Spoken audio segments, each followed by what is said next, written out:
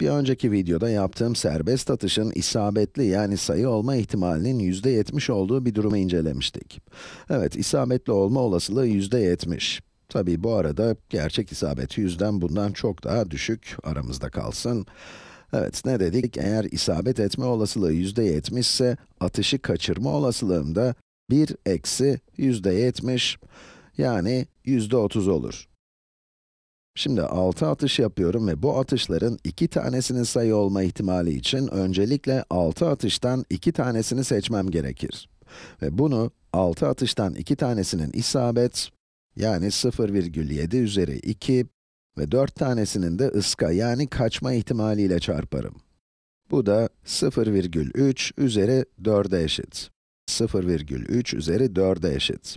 6 atıştan ikisinin sayı olması inceleyebileceğimiz durumlardan sadece biri. Şimdi de bu durumdan yola çıkarak bazı genellemeler yapalım. Evet, aynı mantıkla başlıyorum. Olasılık, n atışta, n'yi farklı bir renkle yazalım. K sayı olması, k içinde mavi kullanalım. N tane atış yapacağız ve bu n tane atıştan k tanesi sayı olacak. Bu, kaç farklı şekilde olabilir?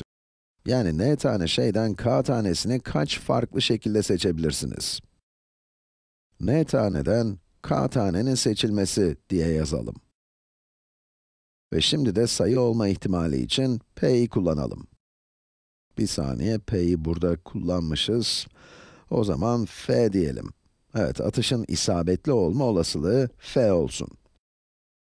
Eğer n tane isabetli atışı yapıyorsak, bu f üzeri n olur. Bir saniye, yanlış söyledim. N tane atış yapıyoruz ama k tane isabet istiyoruz. Onun için f üzeri k olacak. Hemen düzelttim. F üzeri k. Eğer k tanesi isabetliyse, n eksi k tanesinde atışı kaçırmışım demektir. İsabetli atış olasılığı için f'yi kullandıysam, kaçırdıklarım için de 1 eksi f'yi kullanabilirim. Ve böylece ıskaladığım atışlar için 1 eksi f üzeri n eksi k yazabilirim. Eğer kafanız karıştıysa videoyu durdurun ve buradaki örnekle, yani isabet olasılığının f'nin %70 olduğu örnekle, 1 eksi f'nin de f %70 yani 0,7'dir. Bu durumda 1 eksi f 0,3 olur. Yani kısacası 6 atıştan ikisinin isabetli olduğu bu örnekle, n atıştan k tanesinin isabetli olduğu bu genel ifade arasındaki benzerlikleri yakalamaya çalışın. Adı üzerinde bu genel bir ifade.